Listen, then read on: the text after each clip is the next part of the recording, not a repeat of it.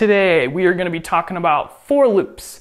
But before we get started, I just want to do a quick interruption by our wonderful sponsor, me. This video was sponsored by my C programming crash course, which you guys can check out in the description below. It'll give you everything you need to know in a reasonable time frame. So it's cool. Okay, so back to the point of this video, which is for loops. Okay, so in the previous video, we talked about loops in general, and we described the three pieces of these loops, which is the initialization, the comparison, and the update. Now, the for loop allows us to very easily see this in code. That's why I recommend starting with the for loop versus the while loop or the do while loop, which we'll talk about in upcoming videos. So let's just write out a simple for loop that's going to execute some code 10 times. 10 times. Okay.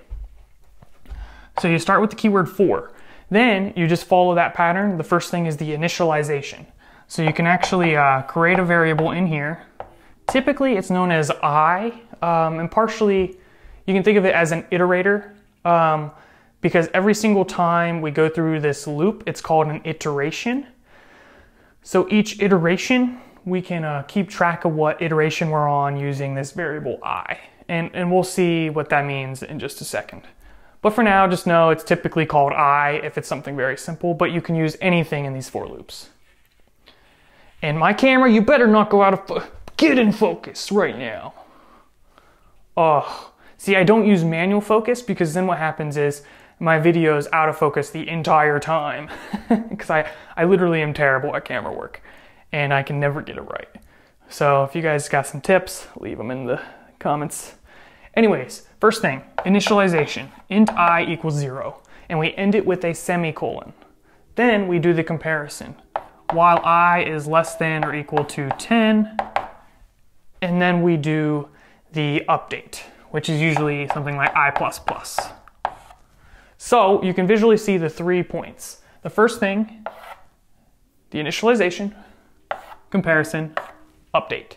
Then you have curly braces, and this defines what's going to happen 10 times. And this here is what determines how many times we want to loop. So as long as this is true, it's going to execute. So we can put our code in here, and we can kind of just go through how this works. Very first thing is the initialization, and it only happens once. So we set the value of I to 0. All right, I put it on manual focus because it's driving me crazy. Okay, so the next thing is the comparison. If this evaluates to true, we execute this section. So this actually happens after this. So we execute all this code, and then we increment I. And after every time, this is going to increment. And after every loop, we then do another comparison. So we start here, initialization, comparison, loop, update, comparison. And we repeat that until this is evaluated as false. Once it's evaluated as false, we proceed down past the loop. Simple as that. Now, the variable I can be used to basically go through arrays or to change what's being executed in this code. So for example, we can print the value of I. And since the value of I is being increased every time, we can use this to count. So if we printed this out, it would print 0, 1, 2, all the way up to 9. 10 times starting at 0. If you wanted to do it from 1 to 10, you could just print I plus 1. And you can do all kinds of things.